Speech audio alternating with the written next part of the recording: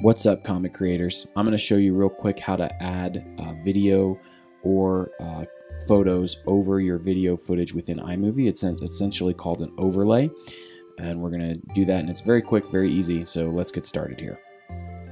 So the first thing you're going to do is click on the photo you want and drag it over the part of the video that you want to add it to. And as you can see, automatically what it does is it adds this kind of like full screen zoom in option. This is called the Ken Burns effect.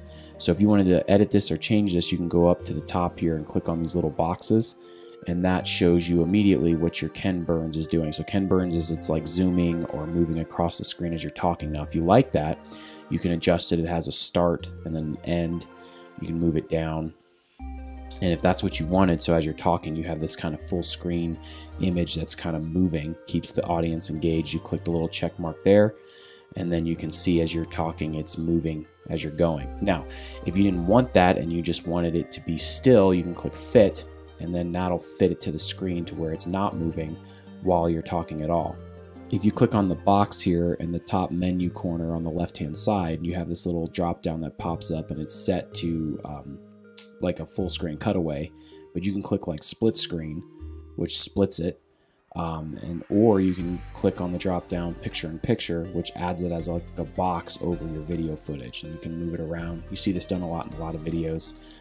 You can select where you want it, you can adjust the size, and then also there's a couple of other things you can do, like it has a dissolve automatically on it right there, so when you watch it play, it kind of dissolves into the image like that. If you didn't want it to dissolve and you want it to kind of pop like most YouTube videos, you click on that little timer there and you just click 0, and then now that'll just kind of pop in as it plays. Boom. So really good stuff.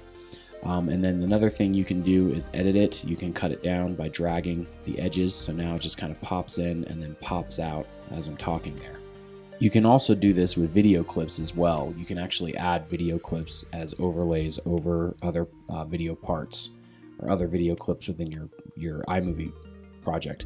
So you'll see this done on like commentary channels. If they're talking about movies or something, they'll play like b-roll footage as they're talking. You can do the same thing here. So I just dragged one of my other video clips on top of this one, so now as I'm talking, it's playing this video clip.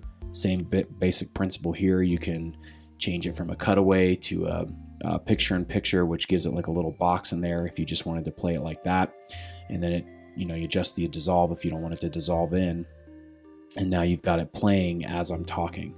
Real easy stuff. There's a lot of things you can do with it and get really creative. Guys, I hope this video helped you. I hope you found it resourceful. Please like, share, and subscribe to the channel. It really helps with the algorithm. I really appreciate you guys doing that. And let me know if you have any questions in the comments below. And yeah, I will see you guys later.